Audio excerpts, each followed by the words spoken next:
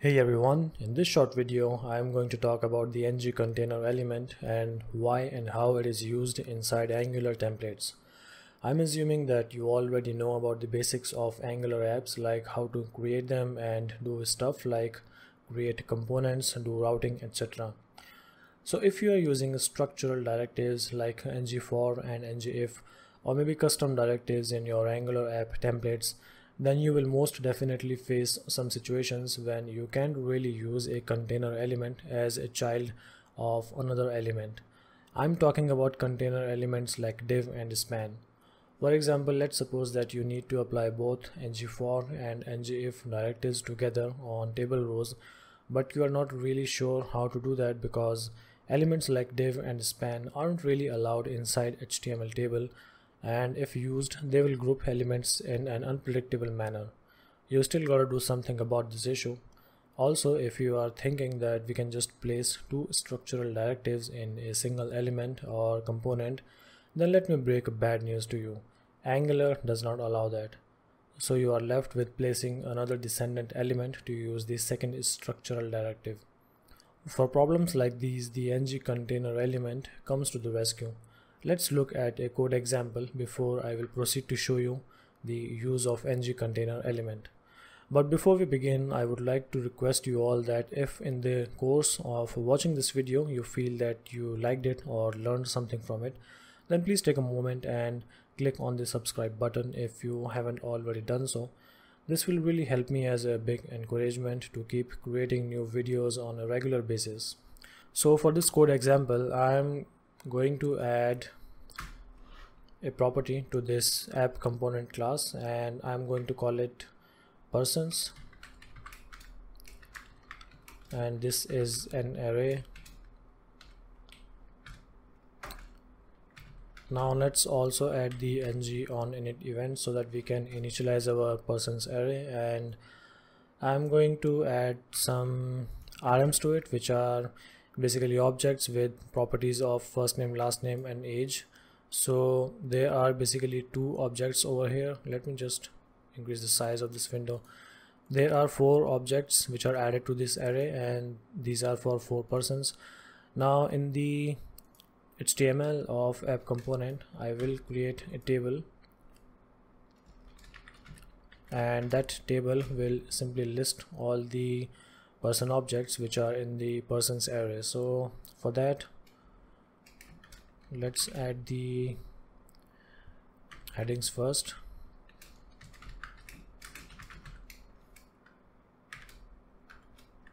I'm just going to copy and paste all of this stuff. Maybe, yep, I only need 3 columns for first name, last name, and then age.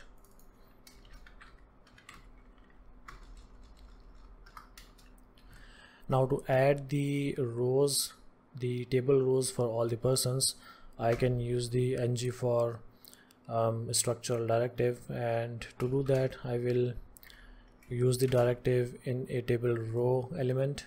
So ng-for and then let person of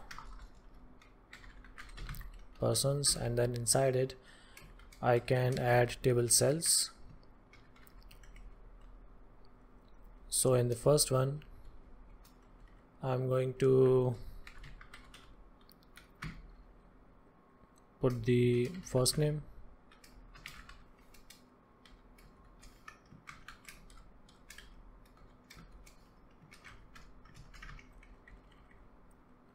and then the last name, and then finally the age. Alright, so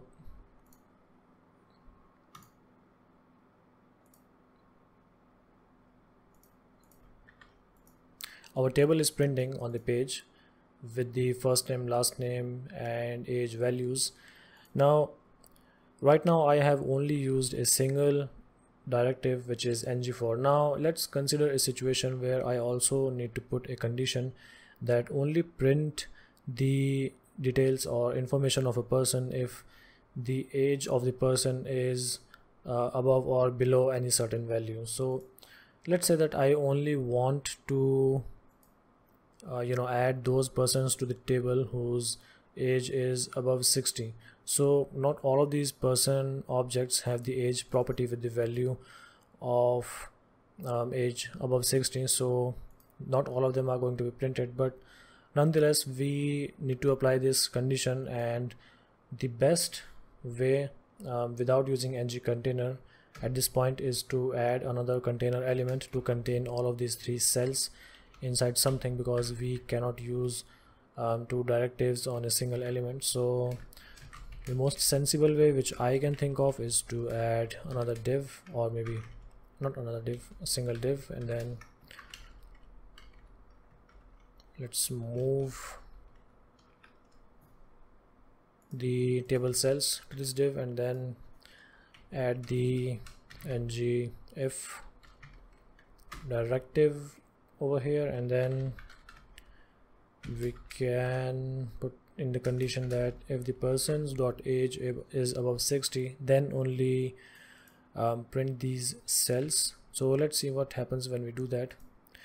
So now you can see that the only two person objects information is being printed, but the layout of the table has been messed up, because right now the div is the direct descendant of this table row, and the table row has no way of knowing that if there are table cells inside it as a direct descendant. So it is actually printing the first name, last name and age, which is not in the structural of this table which we have created. Now the solution to this problem is to not use the div and the table row elements to put in the structural directives of ng-for and ng-if, and instead use ng container to do that. So I'm going to make the changes to this table to use ng container. So ng container at runtime will not be rendered. Only the contents of ng container will be displayed or not displayed depending on the conditions or the logic which we will place inside the directive which we will use for the ng container. So I'm going to add two ng containers. Actually, you know what, let's add one inside another. So the outer one will be used for the ng-for directive, and the inner one will be used for the ng-if directive. And I'm going to move the table cells to the inner ng container element, and then let's move this logic over here, and then let's move the if logic to over here, and I think that's pretty much it. So what should happen is at runtime, the for the loop, for the iteration, whenever these contents will be printed, then this ng container will not be added as a part of the DOM, and when this condition will be evaluated and the table cells will be printed, then this ng container will not be part of the DOM. So we will not basically kind of pollute the DOM with unnecessary container elements. So this is not working because I have not actually added the table row. Yep, we can actually put the entire row inside it. So now you can see that the layout of the cells in the table is according to the table columns, and we can see only two objects being printed in the table which are conforming to the condition which we have given here. If I will go ahead and change the condition, then we can see a different set of person objects being printed in this table. And if I will press the F12 key, and we can actually inspect the entire table, so you can see that the ng container elements are not part of the DOM when compared to the previous code which we did using the div inside the table row.